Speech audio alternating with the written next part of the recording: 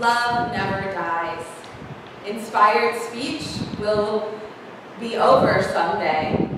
Praying in tongues will end. Understanding will reach its limit.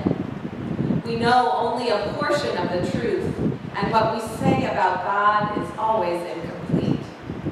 But when the complete arrives, our incompletes will be canceled.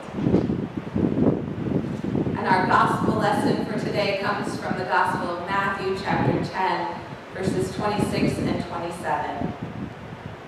Jesus says, "Therefore don't be afraid of those people, because nothing is hidden that won't be revealed, and nothing is secret that won't be brought out into the open.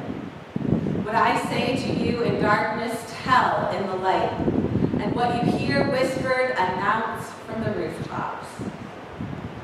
For the word of God in Scripture, for the word of God among us, and for the word of God within us, we say, thanks be to God. How are you? Good. Have you recovered from camp, Cassidy? Yeah? That's good. I haven't. How's your summer been, Emma? So we started last week a new theme for the whole year. Do you remember it?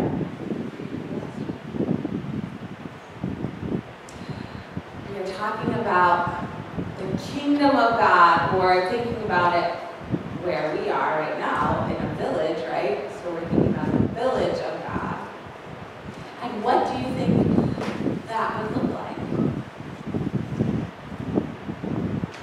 How do you think God's village would be different from our village?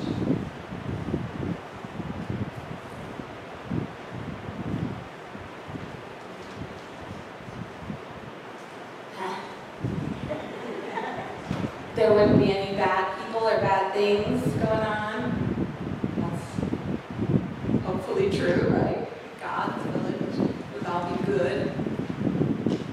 So we want to think about how can we help our village be a little bit more how God's village is. And I found a really great book that we're going to read together. It's called God's Dream. And it's by a person named Desmond Tutu. Have you ever heard that name before? I bet some people out here have. He's an Archbishop in the Episcopal Church. And he's really brilliant. I like his stuff. So I was excited to find this book, and it's exactly what we're talking about. And hopefully I'll be able to read the words from the screen, or you can help me out. It says, "Dear child of God, what do you dream about in your loveliest of dreams? Do you dream about flying high or rainbows reaching across the sky? Do you dream about being free to do what your heart desires? Or about being treated like a full person, no matter how young you might be? Do you know what God dreams about? If you close your eyes and look with your heart, I am sure, dear child, that you will find out. God dreams about people sharing. God dreams about people caring. God dreams that we reach out and hold one another's hands and play in one another's games and laugh with one another's hearts. But God does not force us to be friends or to love one another. Dear child of God, it does happen that we get angry and hurt one another. Soon we start to feel sad and so very alone. Sometimes we cry, and God cries with us. But when we say we're sorry and forgive one another, we wipe away our tears and God's tears too. Each of us carries a piece of God's heart within us. And when we love one another, the pieces of God's heart are made whole. God dreams that every one of us will see that we are all Yes, even you and me. Even if we have different mommies and daddies or live in different faraway lands. Even if we speak different languages or have different ways of talking to God. Even if we have different eyes or different skin. Even if you are taller and I'm smaller. Even if your nose is little and mine is large. Dear child of God, do you know how to make God's dreams come true? It's really quite easy as sharing, loving, caring, as easy as holding, playing, laughing, as easy as knowing we are family because we are all God's children. Will you help God's dream come true? Let me tell you, let me tell us a secret. God smiles like a rainbow when you do.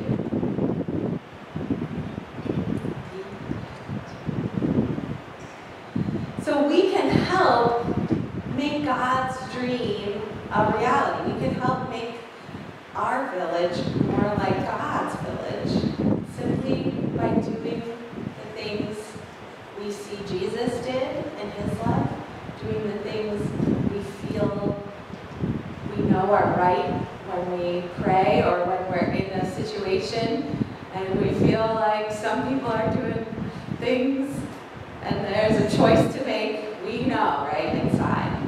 We know what's right, what God would want us to do. And when we do those things, we help make our town a little bit more like it's God's town. And I love that idea that each of us have a little piece of God's heart. And when we come together, we make God's heart whole. We bring it back together. We make it a reality here in our midst. And I think we've probably had moments where we've seen what God's town might be like. I know I have. So I want you to pay attention this week and see if there's just a moment where you're like, oh, this is really nice.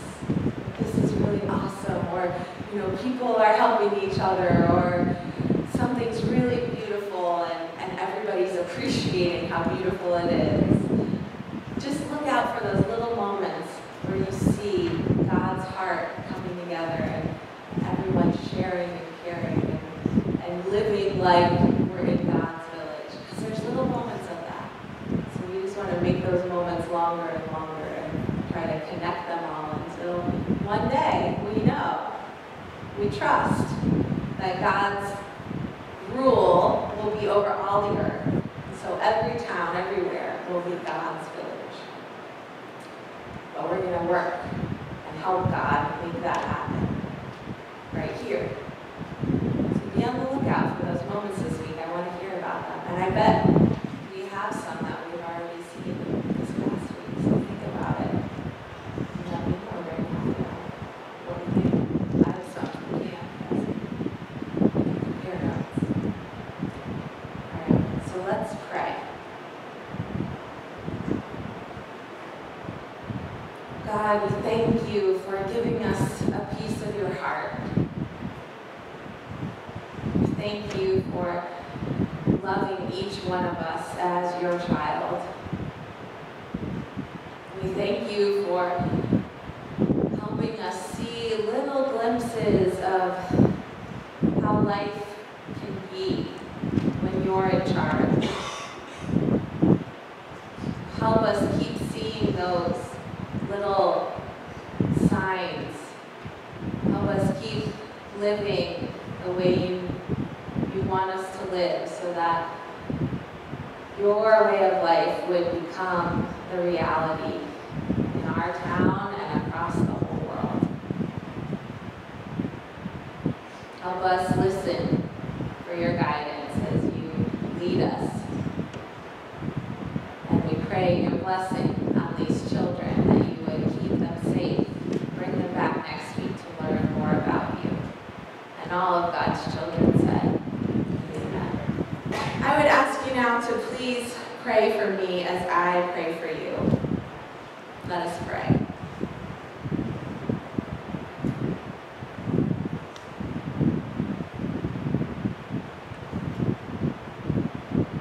Holy, living God, make your truth and presence known to us this day and every day. O Lord, you are our rock and our Redeemer. Amen. So as I told the kids, last week we introduced a new worship theme for this next year of ministry together, of worship. And we're going to be talking in all of our worship series throughout the year about the village of God. We're going to spend the next 12 months thinking about different places in our village and what would they look like if they existed in the village of God. And so, as I mentioned, next week we'll start our tour of God's village at God's Drive-In, right? Watching some movies and seeing what God would show at God's movie theater and what we can learn from those movies. And then we'll take a look at God's hospital for a little while in the fall. And when kids go back to school, we'll look at what would God's school be like, and God's bakery, and God's auto shop, and all of those different places. We're going to touch on them throughout the year and think about how would they function, what would it be like in God's kingdom at those places. So we're going to be using scripture and a little bit of our own imagination to think about how God's law of love might change the way these places function. But I originally scheduled 2 weeks for an introduction to this theme before we officially start the tour, because I knew I had more than one sermon's worth of thoughts on this topic in general. It's a big topic to think about, God's kingdom, the village of God, and how does that relate to our lives of faith. Last week we also introduced the Bible verse that's going to be guiding our tour, which is Luke 17:21. God's kingdom is already among you. The reality of God's world is here. It's just sort of under the surface. We are living in the village of God, right here in the village of Whitney Point. It's just veiled to our eyes. Last week we talked about so then our job as followers of Jesus is to announce the good news, to share the good news that God's kingdom is here, to help lift the veil, to show others the reality of how it would be where God is in charge. A reality that Dr. King said is a society governed by the law of love. That's how we'll know it's the kingdom when we see it. Similarly, we heard earlier the Apostle Paul wrote to the Corinthians that love never dies, right? Love is that guiding principle of God's kingdom. Love is what shines through the veil that shadows the completeness of God's realm. And Paul said, we only ever know a portion of the truth here in our realm. We can only ever see it shadowed, right? And as we say, and anything we say about God is going to be incomplete. But he said, when the complete arrives, when God, the complete, arrives, our incompleteness will be canceled. God's kingdom is the completeness of love that we're working on bringing out in the world. And the more we bring it out, the more it cancels out our incompleteness. It makes us all better A few months ago, I had the rare opportunity of just attending a worship service, which is a great thing for a pastor every once in a while, to just sit back and hear a sermon. And I got the chance to hear a friend and a colleague preach, and it just so happened my friend Rachel Morse, the pastor at Norwich United Methodist Church, decided to preach on God's kingdom. And I asked her for a copy of it because it was so great. She started out by saying this. She said, "I really like to talk about God's kingdom. I know it's probably more accurate to use the phrase kingdom or even commonwealth. But I also think there's a reason Jesus talked about a kingdom. It seems to me that the idea of God ruling a kingdom makes a mockery of earthly kingdoms. If God rules, how could anyone else pretend to rule over each other?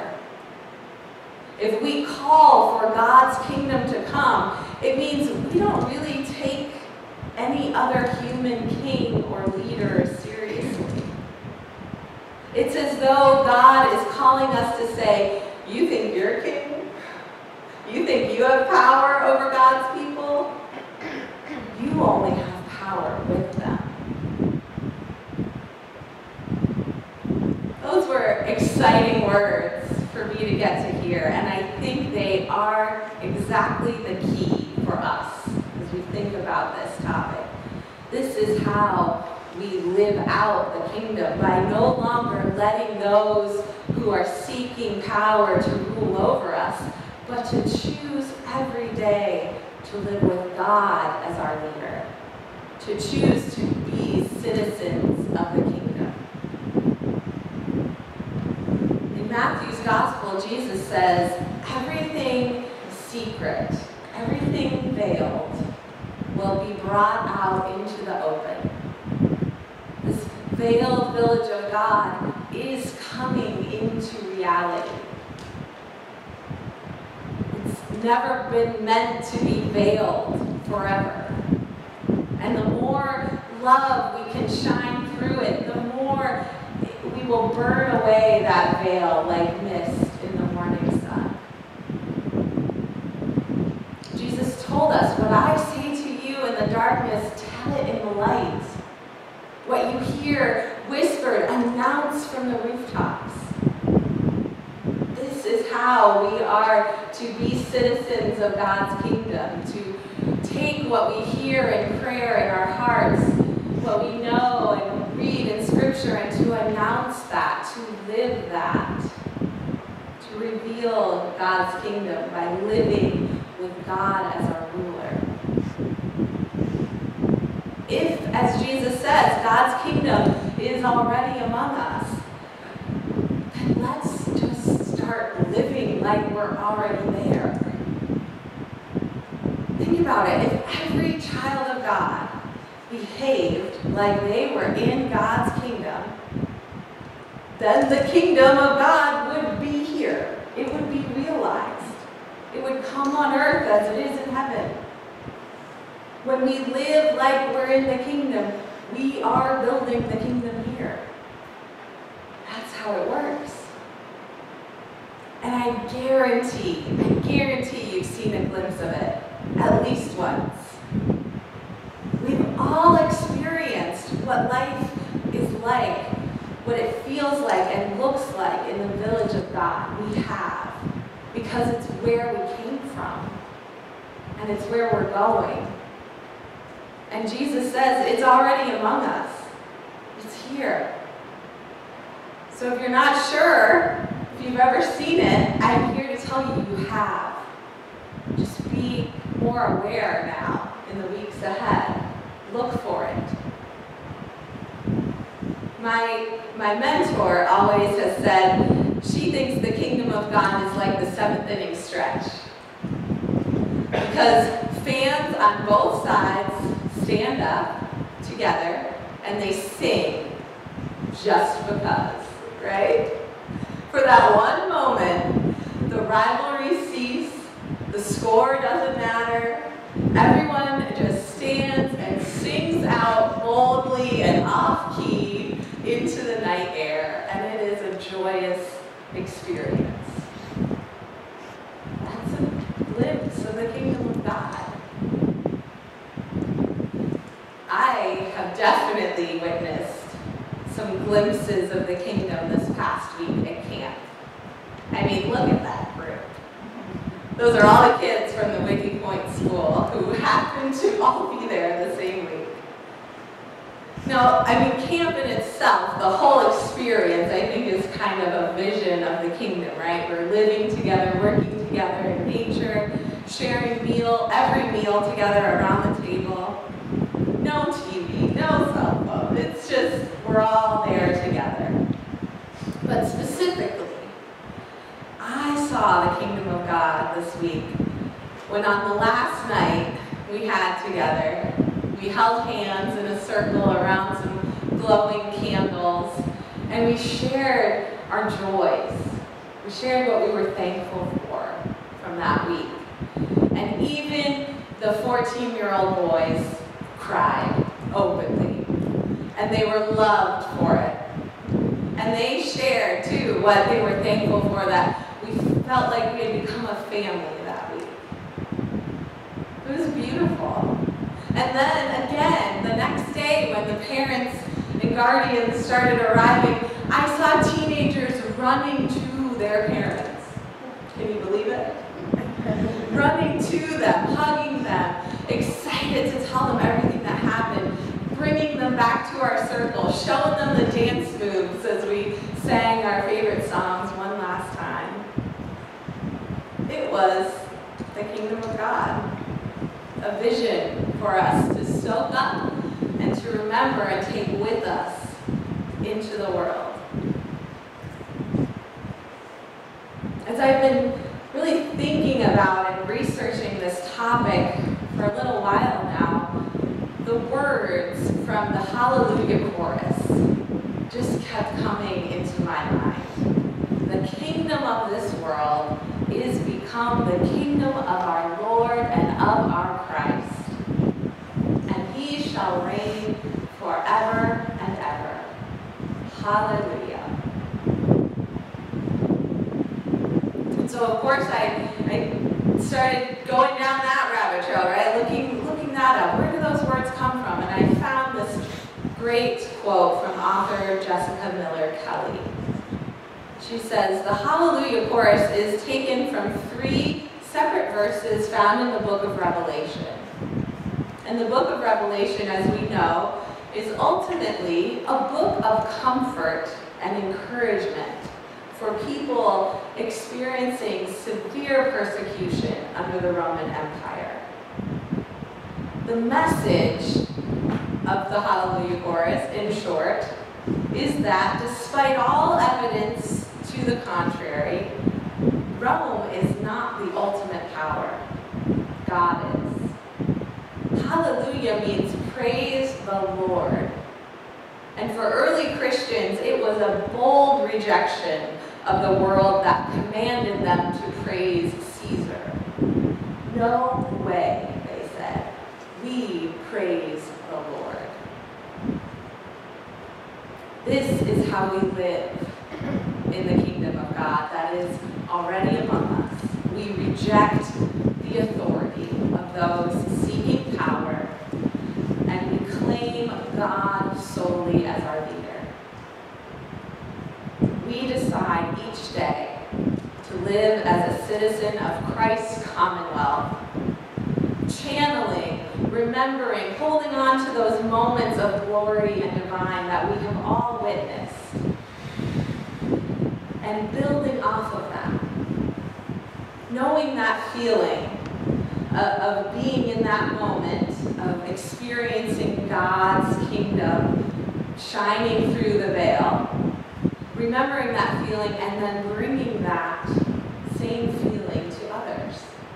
Bringing that same glory with us as we go to new places.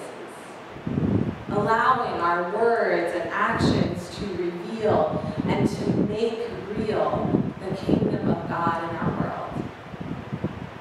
This is how God is building the kingdom here. We are the hands and feet. God has no other way of bringing in the kingdom besides through us. So as we continue to wrestle and engage these ideas of living as citizens in the village of God, as we prepare to begin our tour of God's village, I want to leave us with a poem entitled "The Kingdom" by R.S. Thomas. It's a long way off, but inside it there are quite different things going on. Festivals at which the poor man is king and the consumptive is healed. Mirrors in which the blind look at themselves and love looks back at them. An industry is for mending the bent bones and the minds fractured by life. It is a long way off, but to get there takes no time, and there is no admission. If you purge yourself of desire and present yourself with your need only and the simple offering of your faith, green as a leaf. May our faith strengthen us to live as citizens in the village of God, so that through our lives this week, our own village might get to see a glimpse